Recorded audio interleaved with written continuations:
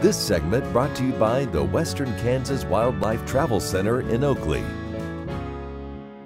In our wildlife segment this morning, we want to talk about badgers because we have a very significant badger story here at the Fort Wallace Museum. When Teddy Roosevelt, President Roosevelt, came through, 100 years ago now, he was gifted with a baby badger from a little girl in Sharon Springs. And so we tell that story here at the museum, and now we have a badger to go with it. We have a little stuffed badger in the back, and that helps us interpret that story for the kids. So badgers I find incredibly interesting creatures, and I have a personal sighting. Occasionally they hide really well, but occasionally one will pop out. So let's take a look at that reclusive badger. Ah, the kindly badger from the wind in the willows. But what of the real badger? Are they as warm and fuzzy as Mr. Badger? Well, if they were, would schools choose them for a mascot? The badger is the largest terrestrial member of the weasel family in Kansas, often weighing 15 to 20 pounds. It has a broad and flattened body and short, powerful legs, and it's not often one is found wearing slippers. Its large forefeet are webbed and equipped with long, curved claws. Distinct black and white markings define the badger's face, and it has a grizzled gray body with black legs and feet.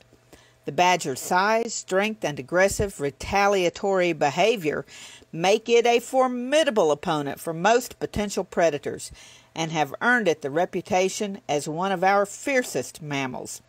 The badger is physically well equipped for a lifestyle that revolves around digging. Badger dens or burrows are conspicuous, consisting of a large mound of dirt piled around a 10 to 12 inch diameter hole.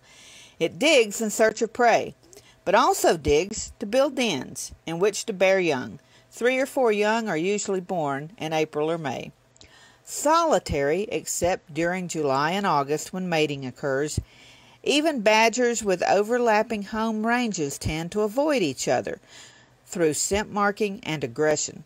Badgers may range over several square miles, but significantly limit their movements during winter months.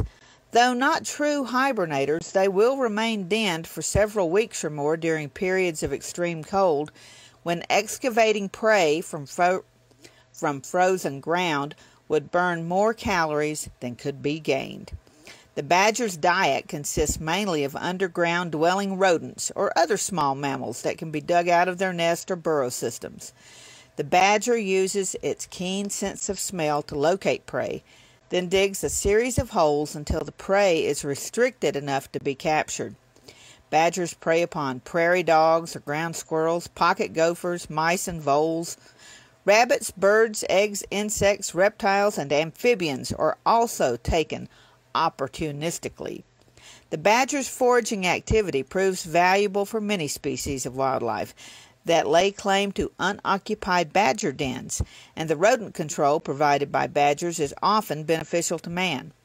However, the large holes left behind provide a minor threat to livestock and farm equipment, and badgers can be very destructive in alfalfa fields where dense rodent populations often exist. As a result, they are viewed unfavorably by many farmers and ranchers. The badger has been of minor importance to the Kansas fur trade in recent times, though pelt prices have more than doubled over the past 2 seasons. Annual harvests of 800 to 1,000 have been typical. Although badgers can be hunted, this is not usually an effective means of harvest or management. Nearly all harvested badgers are trapped, either at den entrances or incidental to coyote trapping. Ah, Mr. Badger in a coyote trap. That's a tragic chapter missing from The Wind in the Willows.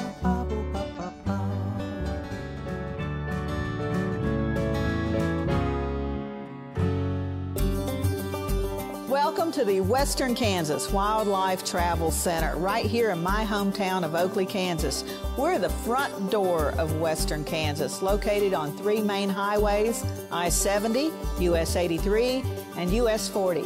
And all those roads lead to history, beautiful scenery, and adventure, no matter which direction you go. We now have an IHOP.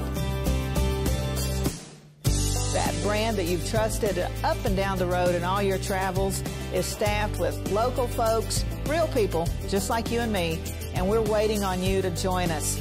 So for fun, adventure, fuel up, fuel your body, and let's have some fun.